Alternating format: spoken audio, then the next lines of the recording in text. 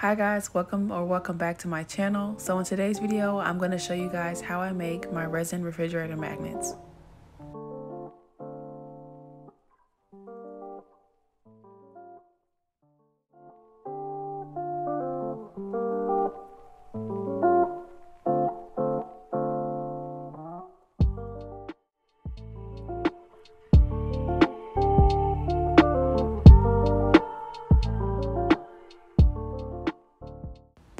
So the first part is pretty self-explanatory. I'm separating all of my colors and I'm adding in the resin so that I'm prepared beforehand in order to do this pour, since it takes quite some time to fill up every single cavity. So yeah, I just want to say that you should pre-mix everything and have it ready before you actually pour.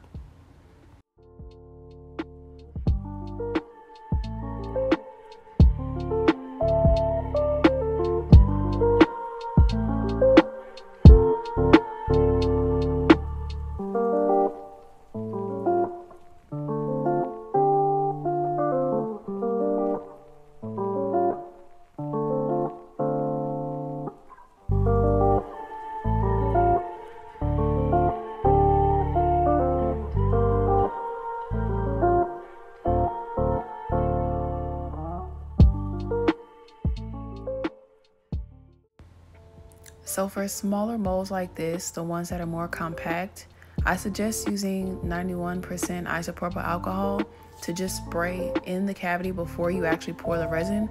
This will reduce the amount of bubbles that you get so that you don't have to use a heat gun on such small molds. So for my uppercase letters, I always put my magnets down first. They do not move for the most part, but if they do move, it's because they're attracting to each other, but they still stick to anything that's metal.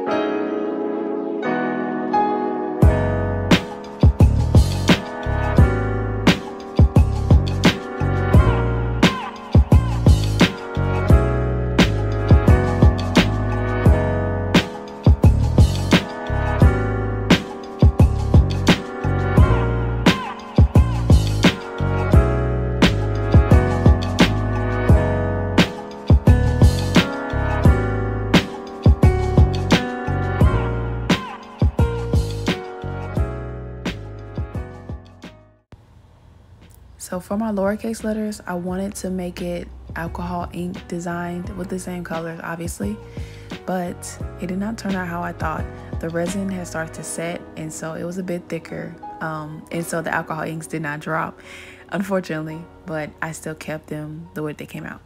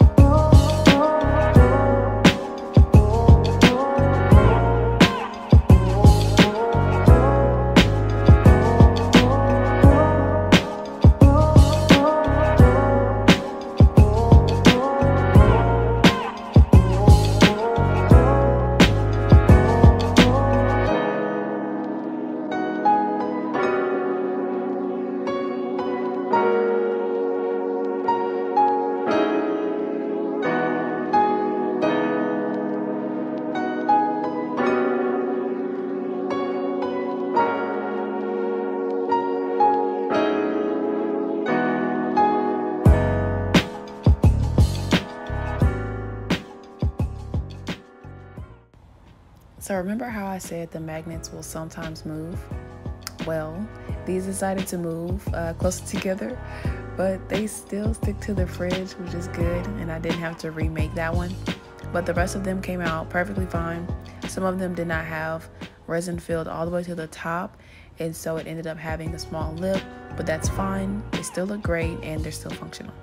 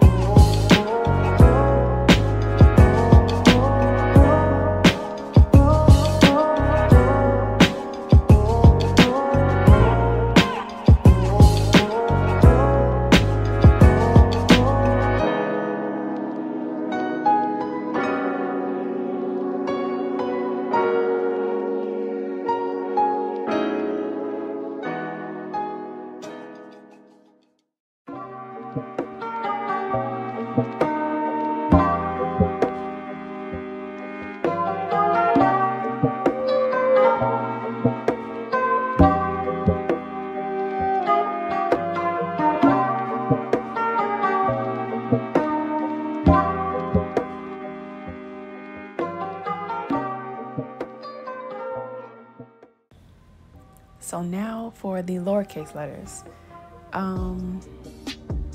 You'll kind of see my disappointment when I take these out and kind of my confusion at the same time. They do not look at all like what I thought they would look like, and I'm actually fumbling everything everywhere. You can see that these are tiny, tiny, tiny micro bubbles, but they kind of look like glitter. So I decided, in my best interest, to keep them the way they are instead of trying to redo this entire piece, because then I would have to figure out what I was going to do with the rest of these letters. So I decided to keep them, and then after this I applied 2 magnets per letter using E6000 glue.